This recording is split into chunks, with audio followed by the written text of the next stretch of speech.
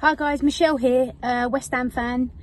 I'm just doing the review of the game between Reading and West Ham, and it finished 5-0 to West Ham. Where do I start? I don't even know what to say. Like, what was that all about? Coming out the blocks like that and just getting 3 goals within what was it, 11 minutes or something like that? I don't even know. What a result. What a result. I never saw that coming. I had my review all planned out. I knew what I was going to say. I was going to rate them. I was going to chuck a prediction in there. But that just completely was just blown out of the water. And what a result. I thought we were excellent. Excellent. I still don't even know what to say. I'm just shocked.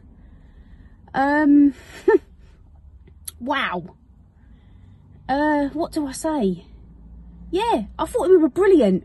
Martha Thomas ran her socks off. She was excellent. She was amazing. She so deserved that hat-trick. Sissoko, big fan. Strong. Confident. Fantastic on the ball. What a player. Such a talent. And all of them, massive shout out to all of them. Fantastic, absolutely amazing. Finally got a win this year. I still can't believe it. Off the bottom, and that's the most important thing. And a clean sheet. Oh, a precious clean sheet. The girls were just fantastic. We couldn't ask any more. The second half, a composed performance.